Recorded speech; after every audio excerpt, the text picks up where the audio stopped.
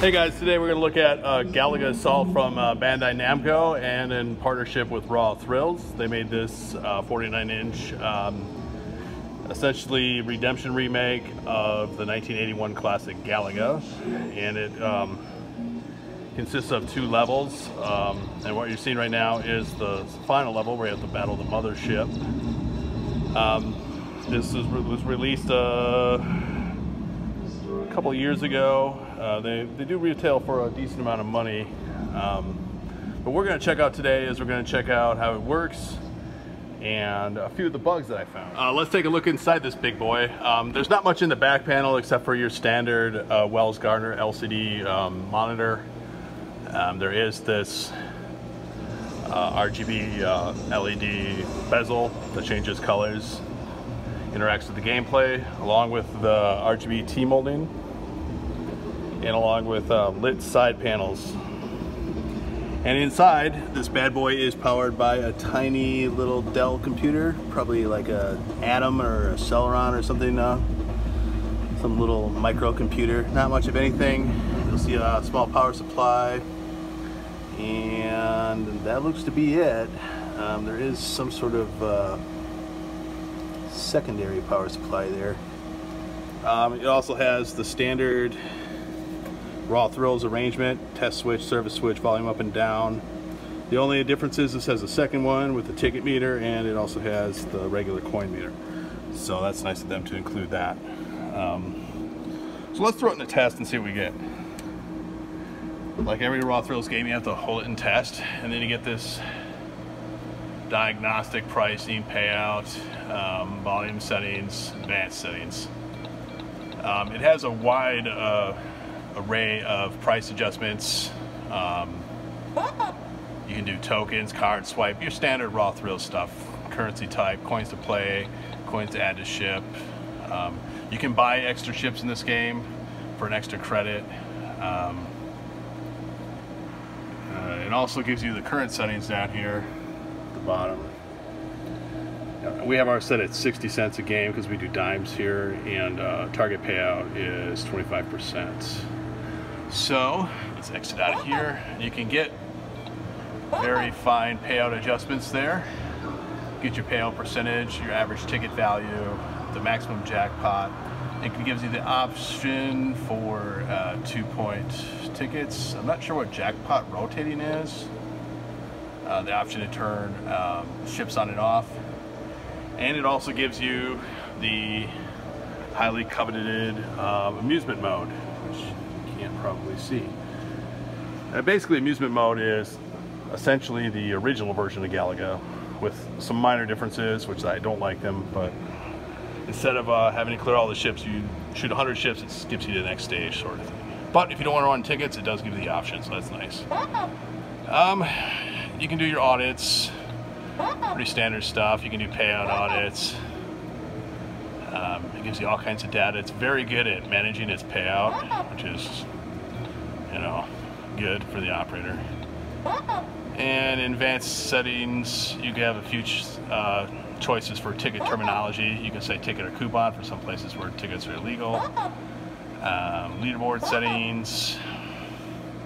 It does like every midway game, it'll reset the leaderboard after 5,000 plays. Obviously you can adjust that if you don't like it. QR codes. We haven't played around with that yet. But what we're going to do is we're going to play a regular game, and then we will play an amusement game and see how that goes. For the ticket game, it's pretty standard. Add your money. Now, right now, I can buy more ships. See, adding more coins. So we'll start with like 3. And it's basically Galaga. Left and right, you got a big fire button. Pretty mindless. There's a bomb that comes out that clears a lot of ships for you. Pretty cool. Now you gotta defeat the mothership. You beat the mothership, you get the bonus that's in the center right there. I'm trying to do this with one hand, so it'll be nice. Like that, we got 40 tickets.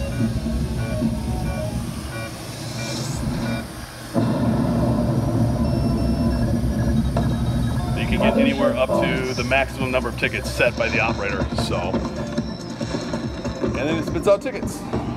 Pretty cool.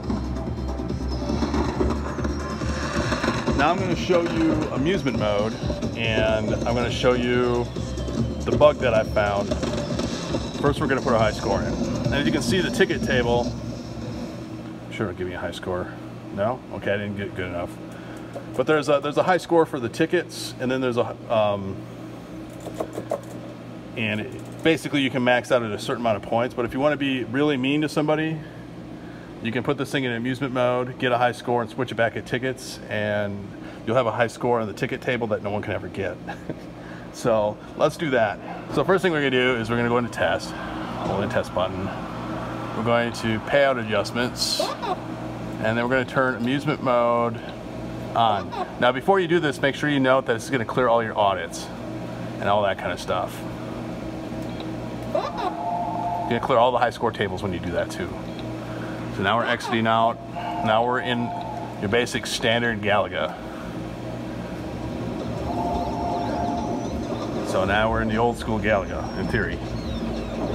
So let's we're gonna get a really high score, so we're gonna add a lot of ships.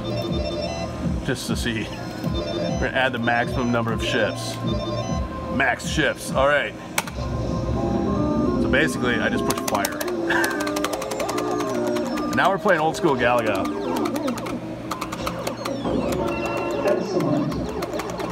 And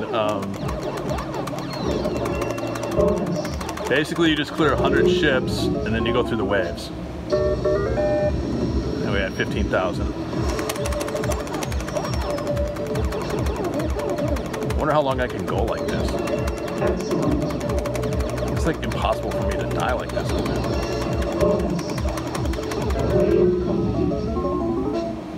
Challenging stage.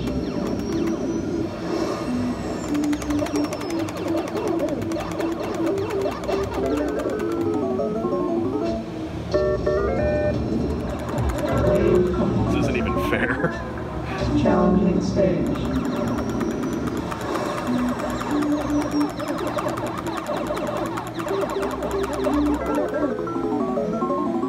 As you can see, the amusement mode, you may not want to turn all ships on, because it'll just go on forever. I'm not even trying, I'm not even using the joystick. Oh, they're starting to kill me. I lost 2 ships. Yeah,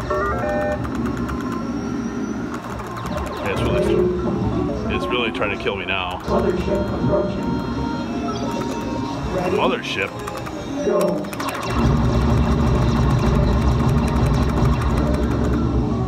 Basically at wave 10 there's a mothership apparently.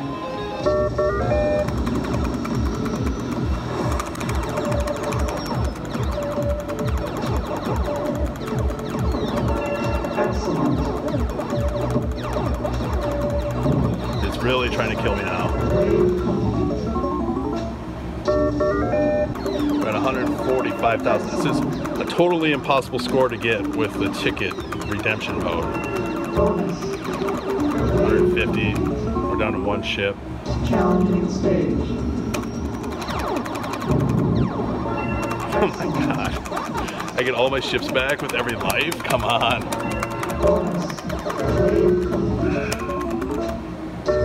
Alright, well I'm going to try to kill myself now. Just to get to 200,000 and then we'll just die off. So.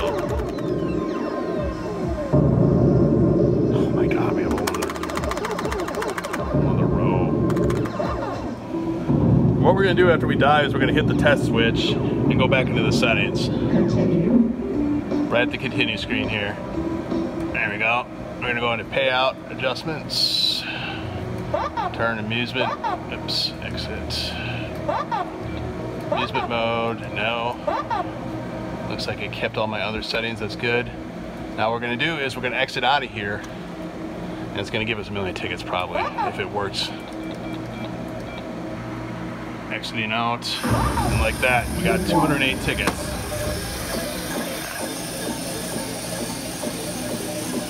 Which kind of sucks. Have to pay out 208 tickets to do this, but Why it gave us 208 tickets? I don't know. But now what it's going to do is it's going to let us enter our name on the high score table for the amusement mode. That'll stick. And it'll be totally unachievable by anybody that plays the ticket game. So if you really want to troll somebody with your Galaga Assault at the arcade, this is how to do it. Make an unattainium high score.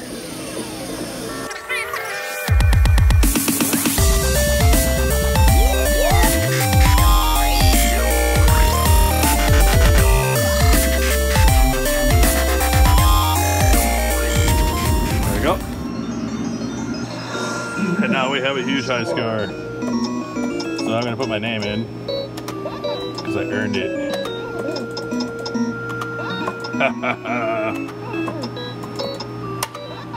There we go. We are now on top of the leaderboard for tickets. Let's see you guys beat that one.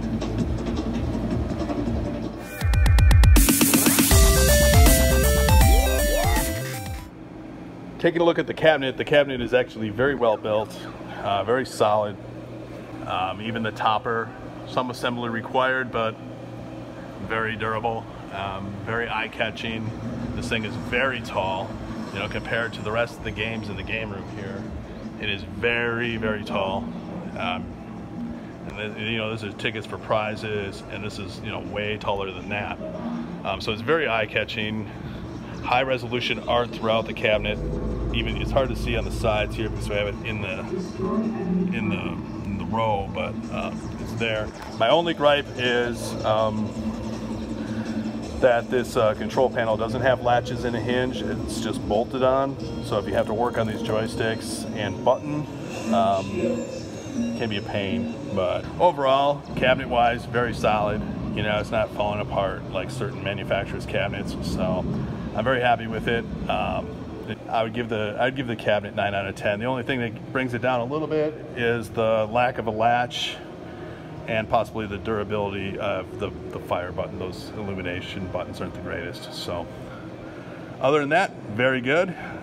So that's the cabinet. Gameplay wise, it serves its purpose. It's Galaga in a short form for redemption. It has the option for amusement mode, which is good for people who don't want to run that. It does give flexibility to the operator, so I do give it props for that. I would say as a rating, I'm going to give it probably 8 out of 10. It's a little lower than Pac-Man Chomp Mania, just because Pac-Man is, you know, more recognizable and a little bit more fun.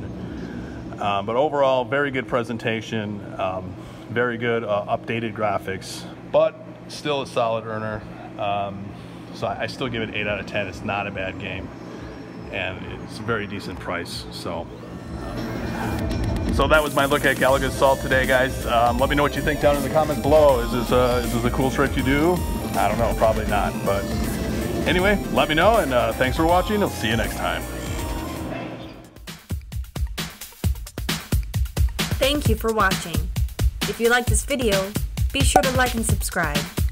You can also support us on Patreon or TeePublic.